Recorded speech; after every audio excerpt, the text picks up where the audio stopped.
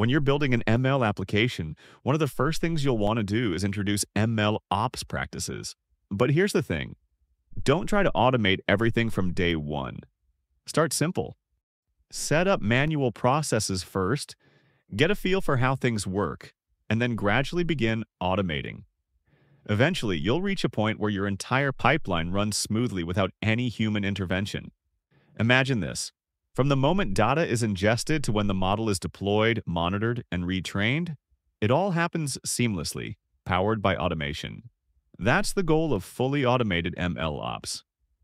What does a fully automated MLOps system look like? Imagine a world where your MLOps system takes care of everything for you. No manual data processing, no running scripts, no late-night deployments. In an ideal setup, your system should be able to pull in and pre-process data from multiple sources automatically. It should train and validate models on a schedule or as soon as new data arrives. Deployment should happen through a zero-touch CI/CD pipeline. No manual pushing, no clicking buttons. Once the model is live, the system should continuously monitor its performance, detect drift, and retrain based on real-time insights, all without human oversight. Now think about how this compares to the old-school approach. Instead of a data scientist logging into production, running scripts, and manually deploying updates, a fully automated ML ops system handles everything. It follows DevOps best practices using orchestration tools, cloud computing, and AI-driven automation to keep things running smoothly without constant supervision.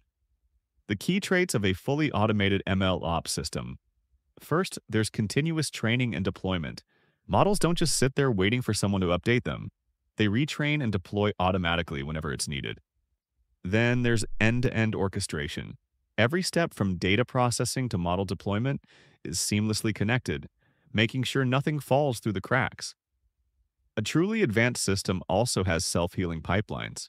If something breaks, the system doesn't just stop, it detects the issue and fixes it on its own.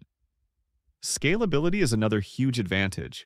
Resources adjust dynamically based on workload demands, so you're never over-provisioning or running out of capacity. And finally, minimal human intervention is the goal.